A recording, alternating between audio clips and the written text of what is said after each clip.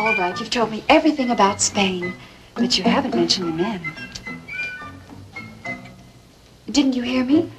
What about the men? Shall we? She'll find out sooner or later. There aren't any.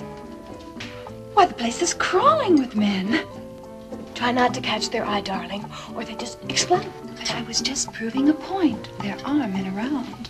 Not for us. The rich, attractive ones are already married. Okay, I'll take a poor one. Oh, no, he'd be too proud to take out a rich American girl. Are you kidding me? You mean Spanish men are that different? No, you can always have an affair. I don't want an affair. You mean you've never... No. But don't spread it around. Have you? Here, have some sardine sandwich. They've got their heads on. That's the best part.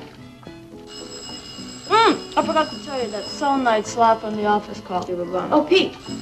Pete who? He's one of the American reporters at the Continental. Oh. Relax, he's got a girl. In fact, dozens. Oh, and he said that Mr. Barton was trying to reach... Paul! Hello? Oh, hi, Pete. Maggie, problems at the office. What? Oh, all right. 1 minute. A minor crisis. I have to go down to the office. Do you want to come, Susie? Oh, no thanks. I think I'll unpack and take a nice hot bath and look up some art to study. Well, is there anything I can do for you before I leave? Yes. What? Who's Paul Barton? That's Maggie's boss. Understanding, unforgettable, and unavailable. Oh, I get it. Married. And fatherly. So that's it.